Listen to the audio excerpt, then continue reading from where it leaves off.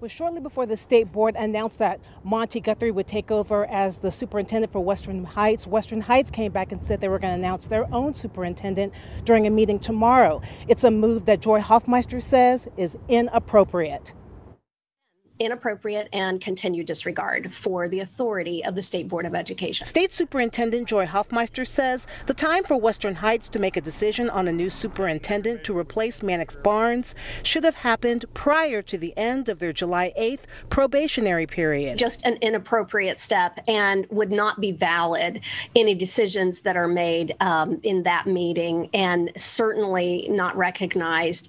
They don't possess that authority right now after that decision by the state board to move for state intervention. Monty Guthrie, with 26 years of education experience, including overseeing school accreditations for the State Board of Ed, will now act as the interim super, the liaison between Western Heights and the state during their one-year intervention period. He has watched and worked through these last months of seeing the community desperate for new change, and he's really eager to get started and work together with everyone at Western Heights. This comes a month after the board suspended Barnes's superintendent certificate and after the district's repeated failure to correct a laundry list of complaints, including mishandling funds, to poor performance, to a reduction in staff and learning loss. We are disgusted in what has transpired in the 2 short years. Hoffmeister is confident now Western Heights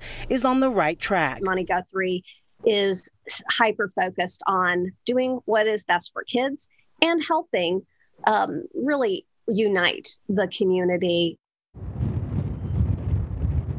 Now, Western Heights' meeting will take place tomorrow afternoon. We'll let you know what happens there. Reporting live tonight, Patrina Adger, KOCO 5 News.